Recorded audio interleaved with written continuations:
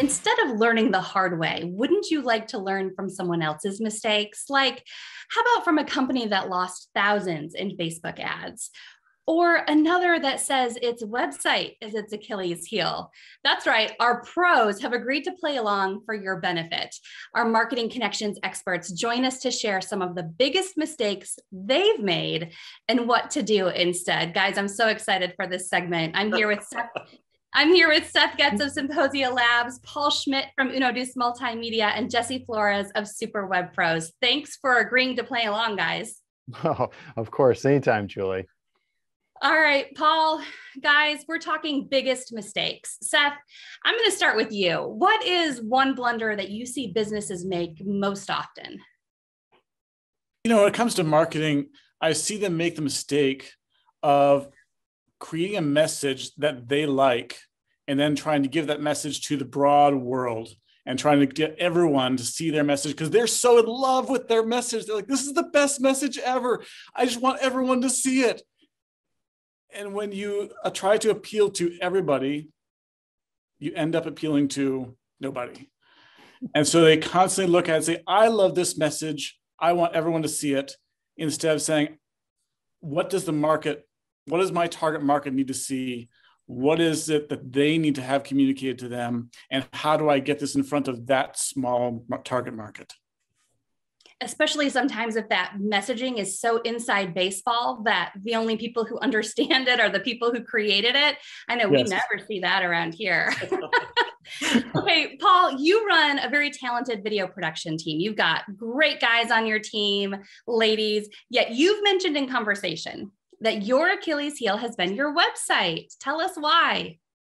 Oh, I don't even know where to start. I mean, technology has been part of my life forever. But one thing that I've always stumbled on is the website, learning how to do it well. And, it's been one of those consistent situations where I've never really been happy with it over the time that I've had it, and things I've tried to do marketing wise, just I haven't been comfortable with. And it's always been a challenge, especially around the SEO. I know that that's a big thing with these guys here aside. So I have a little bit of help and a little bit of, cheerleaders here in that regard, but I've never been able to wrap my head around it. It's just not one of those wires that I have that works for me. I can figure out a lot of things, but for some reason that has always been a stumbling block, as well as the fact that I'm not a writer. And coming up with the content that sounds great and looks great and just really expresses who I am. And I am a storyteller, but visual. So writing has always been another aspect to it. And that's a huge part of SEO and a huge part of the website. And so those are the things that I've always had struggles with going forward and trying to make that all work. I'm beginning to see why we make a great group of friends and colleagues here on this panel. Paul, it totally makes sense. We need to know our strengths and weaknesses, right? So I think it's such a good thing for you to recognize where your team is talented and where you need to pull in outside experts for help. Jesse, what is the biggest mistake that you've made in your marketing? Oh, so many. Honestly, I feel like if I'm not making mistakes, I'm not trying hard enough. That's kind of my general rule. That's probably a good rule for life. But I think one of the biggest mistakes I've made to kind of piggyback off of what Paul was talking about with search engine optimization is forgetting that while content production is important, content promotion is probably as, if not maybe even a little bit more important. And this is one of the areas where I know I've certainly struggled. We joke about how I'm the only marketing person that I know anyways that is not actively on social media.